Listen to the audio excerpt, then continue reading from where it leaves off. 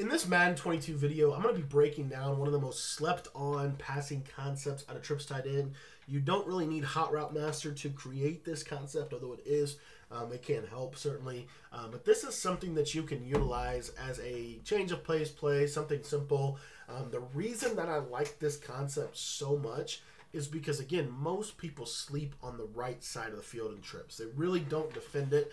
And honestly, it's because at this point in the year, the way trips has been ran for the majority of Madden 22, they don't really force people to defend the tight end and running back side like they used to. You get a lot of the double and sail, high-low between the running back and the tight end, and that was very difficult to defend.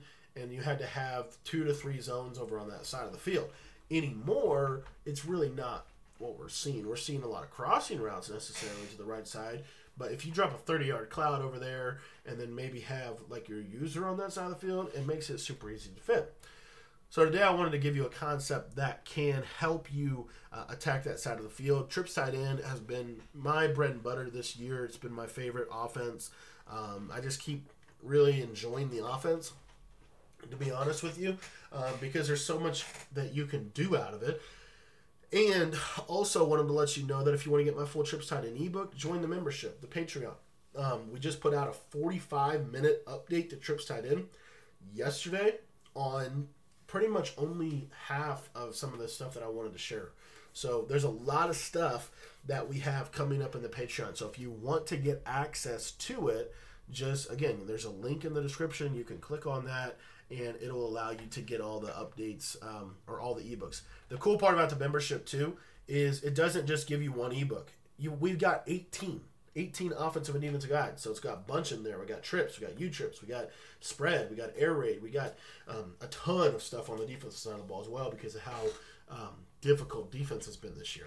But if you want to get access to all that, again, there's a link in the description below. And you can sign up for just $10, and of course you can cancel whenever you would like to. Now, this concept honestly can be ran out of really anything. It can be ran out of anything, and really the one that I like the most is probably curl flat because we have this running back route. Now, how we're going to set this up is actually relatively simple.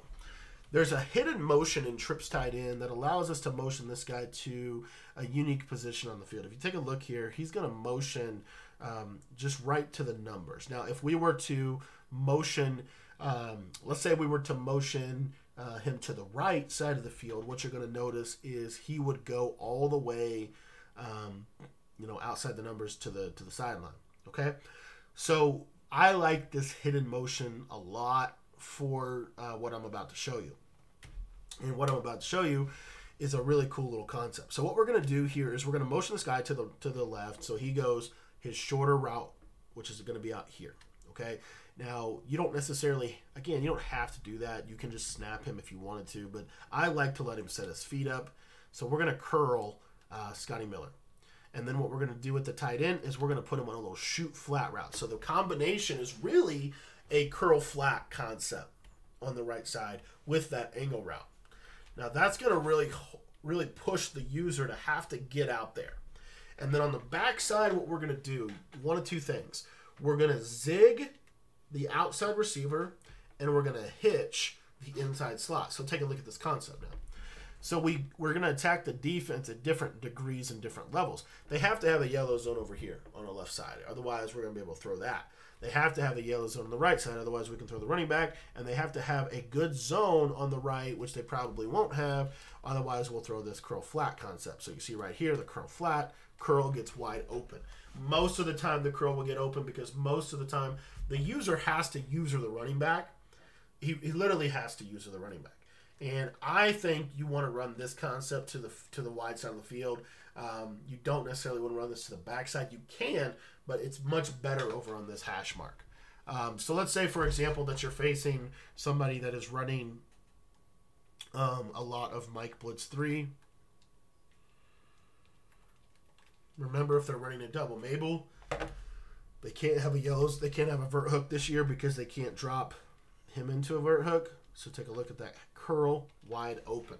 Now, I've talked about this concept, I think, in one of my ebooks about how in Madden, when you start to mess with the numbers. So like if you put the curl, like if the guy was inside the numbers, so let's say that the curl route was ran at the inside of the 20-yard line. The defense defends it significantly differently than if it's ran just to the outside of the numbers, and also than if it's ran just to the outside. So if I go to just a basic cover 3, curl flats typically defend curl routes. Let me show you real quick. You'll notice here he doesn't guard it. Why doesn't he guard it? Because he's on the numbers, or because he's just to the out, just barely outside of the numbers.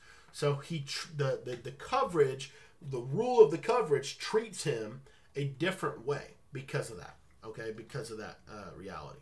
Okay, so again, you've got this backside concept, which we'll talk about in just a second.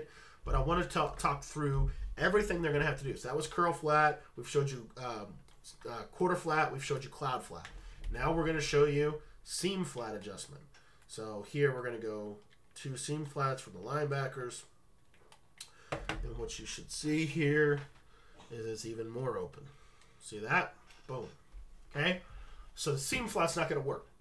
So now let's go to cover 2 and do a vert hook. What you'll notice here, and this is why I really like the location of the curl. What you'll see here, vert hook, he kind of guards it. He kind of guards it. So you put him in a position where they have to have a vertical hook. You know, that's basically what we've done. And we've talked about this before on the channel, but if you have tight end apprentice and you want to really mess with them a little bit, you can run a hitch. And what will happen is that post will oftentimes pull the vert hook out of the way. See how he gets pulled back? He didn't quite get pulled back like we want him to there. And that's part of why 3-5 wide is so good. But anyways, you force them into a very specific coverage that they have to have. Okay? Now, let's talk about the back side of the field. So the back side of this concept, which most people aren't, you got to think about it. Most people aren't going to play vert hook to the right. Okay? They're just not. They're going to play something else. I guarantee you that this guy right here, because this leaves them significantly vulnerable to all kinds of other stuff that we could do. But anyways, let's take a look at this backside. So now what we can do on the backside, you've got one of two options. You can either run this hitch zig, because what's going to happen is he's going to hold the yellow, and you see how that angle route's going to run right behind it. That's why they have to use for the angle route, because the only zone in the game that can really cover the angle route is a vert hook. But because of how we're going to set this concept up, we're going to have this hitch, which is going to hold the yellow, and now you're throwing that to the left. So you're high-low in a vert hook defender. And which honestly, most of the time, not even going to be there, if you think about it. Because if they're in Mabel, so if they're in this, typically, that hitch is going to be wide open. I'm going to show you here. So again, you're looking right first. No. Left. Yes. Boom. Now, the other thing you can do with this backside player, which is something that is only, and I want to stress, only good to this side of the field. Notice the slot corner comes inside. If they're in a cover 3 zone, let's just say they're in a cover 3. Instead of a zig, try putting them on a quick little 5-yard out. Oftentimes, that out is going to be wide open. You can throw that, snap, throw it out there, and get easy yards. If they're not, and what it does is it forces them to play cloud flat, play hard flat, which opens up other things for later on in the game. So now I want to show you just a quick little cover 3. One of the most popular blitzes in the game, Mike Blitz 3. We're going to send 5, and we're going to put a hard flat out there. And again, it's a quick snap read, but you're just looking out there. Can I throw it? I can throw it. Throw it out there. It's just simple. Simple, simple, simple. Okay? But it accomplishes the same purpose. It doesn't sit as well as the zig does. I do like the way the zig sits, but in this in particular concept, it does make a lot of sense to run that like that. If they're running a cover 4, you're going to get the same thing. So it forces man or cover 2. It forces man or cover 2, which then opens up, some of the other stuff that we like to do out of trips tight end, like a slant post concept. you know, where you can hit the post. But this is a great little play because you're going to just kind of add some little wrinkles over here that they now have to respect. And it's just something simple, but it's really, really tough to guard. It really is. So anyways, that's pretty much it, honestly. I mean, that if you don't want, let's say you want to leave this. So let's say you want to keep this concept on the backside, the curl and the flat. That's fine. Just motion this guy on a curl, and you're going to snap him right here, and you get basically the same thing. And I love that. I love that route combo. And it's something simple that really nobody's running, but it really does put a lot of stress on them on that side of the field because now they have to stay over there. And so it's just something that can kind of get them out of their standard stuff, and you stretch the whole field. It's a horizontal stretch, and that's why I like it because it really, they're going to have to play cover 2. And the other thing is, like, let's say they do play cover 2. So let's say they play cover 2 on the left side. This is one of the reasons why I like this left side a little bit better to have a curl, because what you'll see is the vert hook doesn't always cover that curl. The flat's wide open typically as well. And what it does is it pulls out a lot of space. It puts a lot of space now for you to be able to hit your angle route. So you get that kind of right in that little pocket. See how that vert hook slides inside?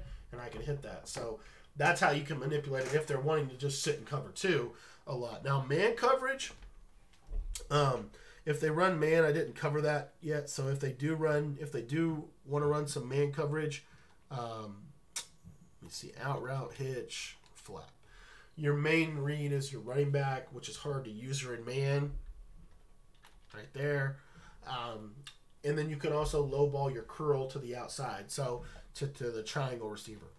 And the way you want to do that is you want to low ball it inside, and you want to click on. You need to click onto this, otherwise you're going to be in, you're not going to be able to catch it. So you need to click on and aggressive catch it. So he goes, get that jam, curl, low ball, aggressive catch. Okay? See how I clicked on, brought him back to the ball. That is the concept. And it's very, very difficult to defend because you're using the whole field. You're truly using the whole field. You can bring this guy all the way across if you want to and run a traditional kind of curl flat deal, which is still very good. The purples will defend that a little better, but it's still pretty good. So anyways, guys, that's just a little something. I think that, again, something you can use that is real simple. And I want to show one little flair that I like too, and that is this. We're gonna do kind of a PA counter go type thing, but basically we're gonna wheel the running back, we're gonna post the tight end, and we're gonna create kind of a levels concept. So we're gonna seam streak Godwin, and then I like to smoke this guy on the outside. And then we're going to motion this guy over on an in route. And we're actually going to snap him in motion and try to get him kind of delayed a little bit. And now you have a really nice little in route that can get under almost every zone in the game. So you can mess with that a little bit too. I was just thinking about that. Wanted to share that. But having concepts that can really stress the defense on the right side of the trips tight end with motion, and then also come back on the left side too, is very, very important in your offense. So thanks for watching the video. If you want to get all of my ebooks, all my stuff, join the Patreon. You get everything for just $10 a month, and you can cancel whenever you want. The cool part is we got 18 ebooks. We got a ton of updates. We've got pro player film studies that are coming shortly. Really, really excited to kick some of that stuff off. And when I say pro player film studies, we literally are going to walk through the film of the Madden Championship Series, and we're going to break down exactly what they're doing. So it's not just, here's some concept they ran. No, it's here's exactly what they ran, and here's why they ran it in the game management and all that. So thanks for watching. Hope you enjoyed it. And if you want to get the Patreon membership, link is in the description.